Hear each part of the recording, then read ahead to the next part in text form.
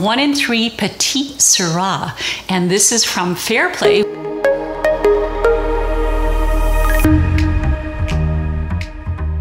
My name is Catherine Fallis, and I was the 5th woman in the world to become a master sommelier. I love tasting wine day and night, and it's what I do for a living. So thank you for joining me as we taste through Teneral Cellars wine, which is called 1 in 3 Petite Sirah. And this is from Fairplay, which is in the Sierra Nevada. And it is, again, like many of the wines from Teneral Cellars, a wine that's in a very warm growing area, but at a very high elevation. So you're getting that nice combination of fruit that's lavishly ripe. It's opulently ripe. It's as ripe as it would ever want to be. And at the same time, because there are cool breezes in the evenings, it's relaxed and refreshed, and that it brings a nice balance to kind of an opulent, fruity style of wine, but with this undercurrent of freshness and tartness from natural acidity. And that's really hard to find in a lot of wines that are grown in warm places like California, for example, and other parts of the world.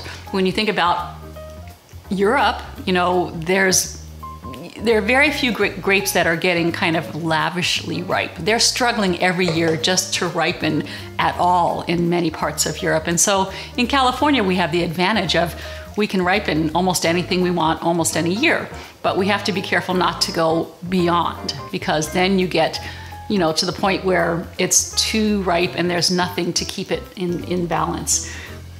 Petite Sirah as a grape, this is an interesting grape because a lot of people think it's Syrah, but it's not, even though it sounds like it. It sounds like little Syrah. It's actually a grape called Durif, and this is actually, you could call it one of America's favorite grapes along with Zinfandel. Petite Sirah is really popular, and it's normally aged 100% in American oak. So we're making an American style wine in American oak. And Petite Sirah as a grape is kind of sweet and jammy and sultry. It's got notes of cherry cobbler and notes of blackberry jam and even fig bar or fig Newton cookie. So you get those nice baked fruits in it.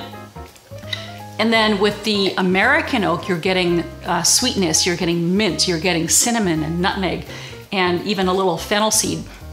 But this wine is made in a blend of about half American oak and the other half is French oak. So it's the oak in this wine, the wine that the barrels that this wine was aged in is not 100% American. So it's a little bit more restrained, a little bit more subtle, and a little bit more kind of in the background. So when you smell and taste this wine, wow, it's just like, yes, I want that right now. And I don't care that I'm supposed to wait for my entree to arrive. I'm drinking it now because it smells so amazing. So it's really got this kind of curb appeal, if you will. Right away, people want to buy the house. You know, it's just like, yeah, I'll take that.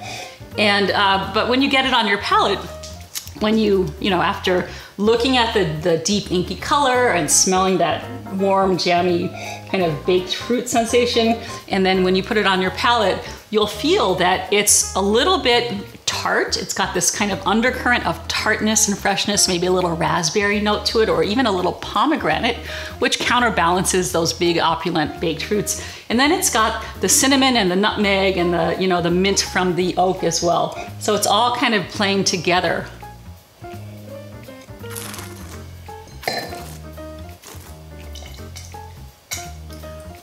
And this is okay. This is what happens when you have a wine like this, because it's really rich. It's also a little tart at the end. And then you have the kind of the chewy texture from the thyme and oak barrel, and they're all playing together nicely. You know, the wine is young. If you don't like this so much, have it with a steak au poivre, you know, peppercorn cream sauce with your steak, or plant-based dish. Adding fat to your dish. You know, even butter, just put a pat of butter on that steak or whatever it is you've got cooking will help to take that kind of chewy edge off. You can also just put this in a carafe, maybe for an hour. Just pour it in and let it sit there and swirl every so often. You don't need a candle or any of that. That's for older wines that have little particles in the bottom of the bottle.